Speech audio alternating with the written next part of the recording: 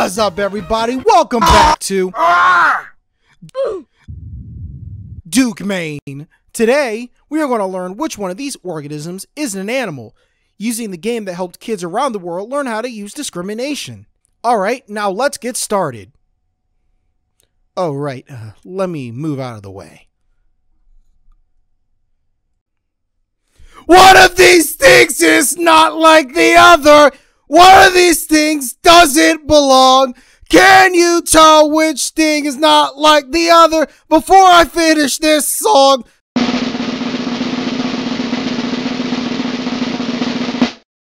They're all animals. Oh my god damn.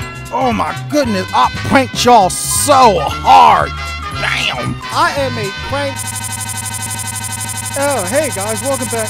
Oh, wait, what? Oh, wait, hold on.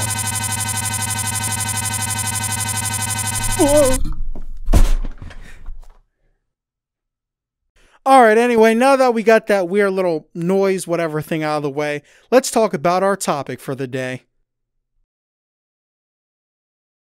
Alright, I already know what some of y'all are thinking. But Duke, man, I know what an animal is, son. There's no reason to tell me what an animal is, boy. But I'm going to be real with y'all. Some of y'all don't. You might be able to name some animals. Frog, cat, dog, triceratops. But here's the million-dollar question. Do you know what makes these guys animals? Do you? Do you? You probably don't. For example, take that animal I know you didn't think was an animal earlier. Trichoplaxid Now, you want to know why you didn't think Trichoplaxid wasn't an animal? Because you have an idea what an animal should look like, but there are plenty of animals that people don't think are animals. Though, to be fair, there are people who already know what an actual animal is and what makes something an animal, and the only reason they're watching this video is so they can go, I know what makes something an animal, I'm really just waiting for this faggot to fuck up. Well, joke's on you, buddy, because this shit is...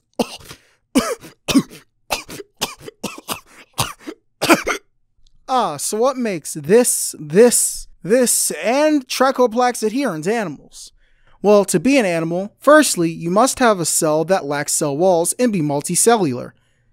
Hold on, does anybody hear, creaking? Whew. Alright, it's a good thing I stopped, technically myself, from continuing, because there is much more to animal cells than just that. Like the fact that animal cell junctions are unique, as they are composed of things like desmosomes, hemidesmosomes, adherens junctions, and depending on whether it is a vertebrate or invertebrate, tight junctions or septate junctions. Quick note, an animal known as C.elegans has its own special junction known as the apicial junction. Good thing I caught that just in time, otherwise I would have forgot it. Cell junctions are what go in between the cell itself and the extracellular matrix. And in animals, the extracellular matrix must contain extracellular macromolecules, glycosaminoglycans, protoglycans, and the plasma membrane. Also, all animals contain a basement membrane. Well, besides some sponges. The structure of the connective tissues in animals should be comprised of collagen, elastin, fibronectin, and laminin. With these components combined, it forms the animal cell! Though each animal cell is different, as you can see in this chart with some animal proteins. I must also add that all animals except placozoans and sponges have differentiated tissues.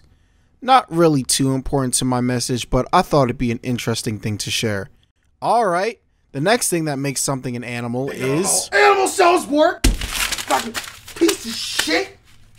Fuck you! You're not even my mascot. Fuck you! Now, where was I? Oh yeah, that's right.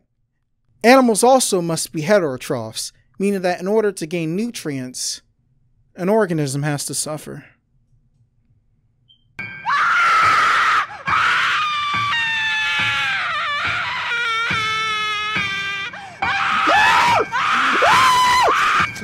Not all the time, though. Not all the time. I'm over-exaggerating.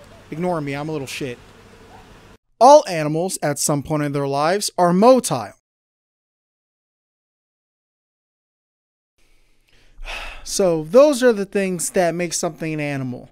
I know there might be a bit more, especially in the cell area, but I don't want to make this video incredibly long because I'm that lazy. I know this is the part of the video where most people are like, subscribe! I mean, you can subscribe if you want, but I'd rather you much check the links down below. Research is important, and I might have missed something, so be vigilant. Because I'm a fuckhead.